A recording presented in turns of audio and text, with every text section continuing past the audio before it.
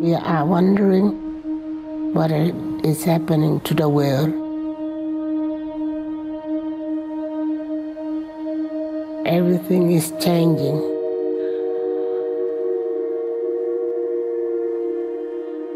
The very idea of human being some sort of natural concept is really going to change. Our bodies will be so high-tech we won't be able to really distinguish between what's natural and what's artificial. Inside our own heads is the most complex arrangement of matter in the known universe. You might ask yourself, can we get to be superhumans?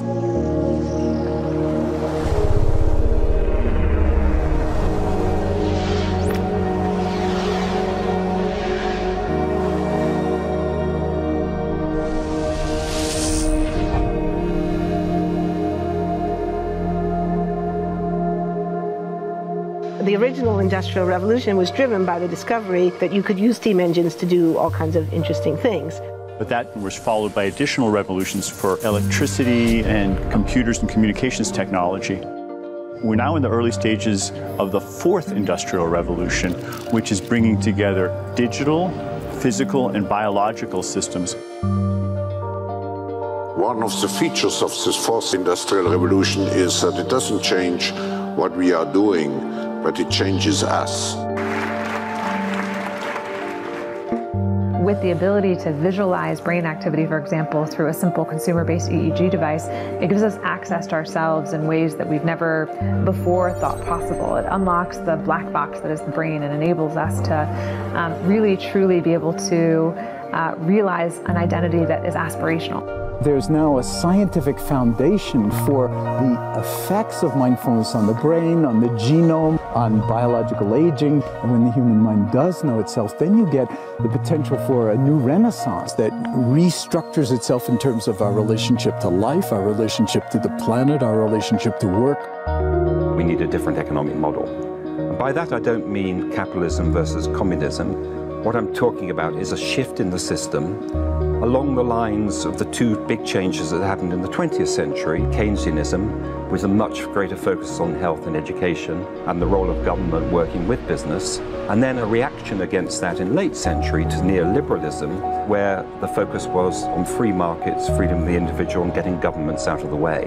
We need a shift to a new system that will allow us to meet the basic needs of every human on the planet, that will live within planetary means, that will be fairer, and that will be focused as its key goal, not on growth per se, but on maximizing human well-being. And history tells us that a values shift is triggered by creation of a new story about how we want to live.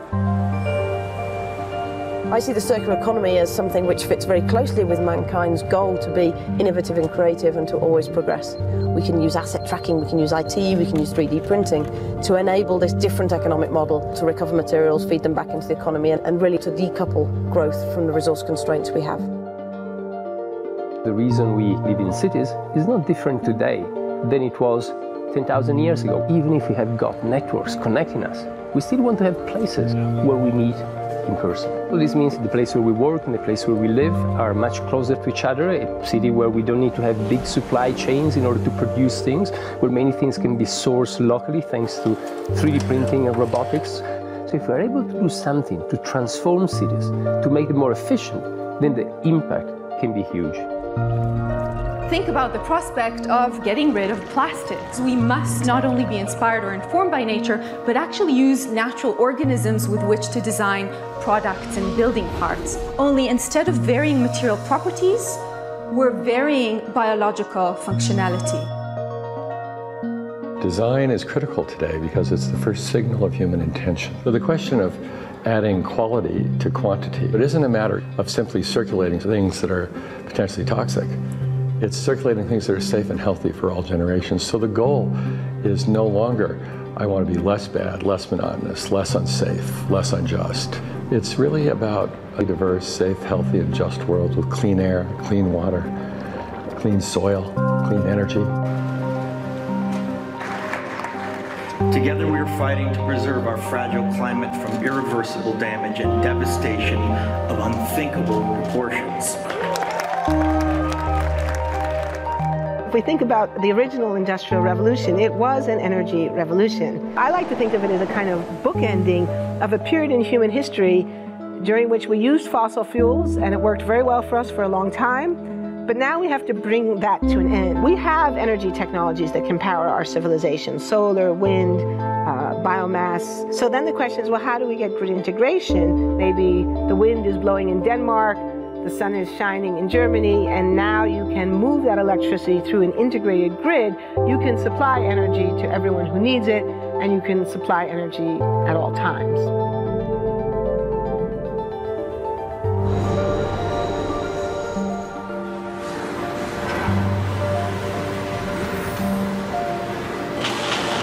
Walking around, you do see different stuff as far as like the body marriage line. They use a lot of things that help them lift up and move things to the car. You just sit there and, you know, program something, and it has its own set mind to go ahead and do everything. And then as humans, we just come in and take the extra step to help the technology. It's not the cure-all for everything. There's definitely a lot of things where people perform the operation better, but certainly for the right applications, robotics are a huge improvement for the process. The prediction of 5 million jobs lost by 2020 to technology is serious, but it's not the main question. Construction, manufacturing, services, public health and education, these industries will still exist. The main question is, what will be the future of work? How will we define work? How will we share the wealth? From the viewpoint of the labor or jobs, now we really need new education or new training. We're working with a World in Motion and First Robotics, trying to encourage students from 3rd grade all the way up through the end of high school. We had students make sailboats, and then we had them race them, and so they could see how quickly they could move. And they immediately went back and started to say, oh, I saw what happened, I'm going to go change this or that. And that was 3rd graders.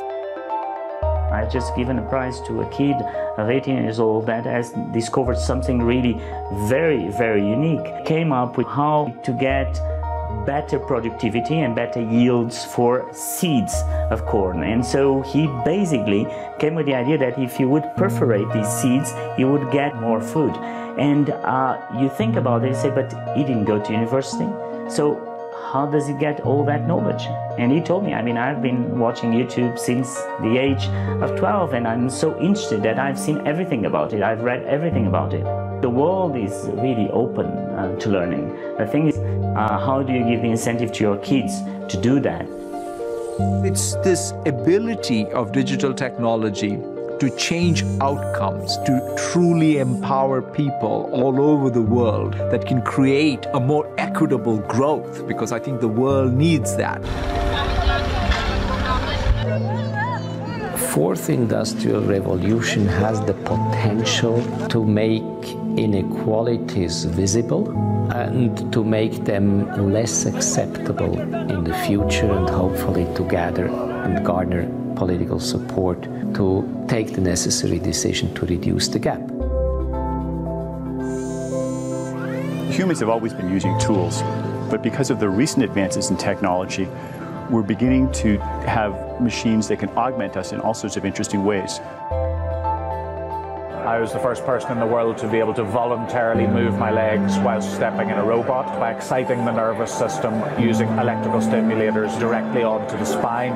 We believe that a cure will be possible if enough of the right people have the will to fast-track a cure for paralysis.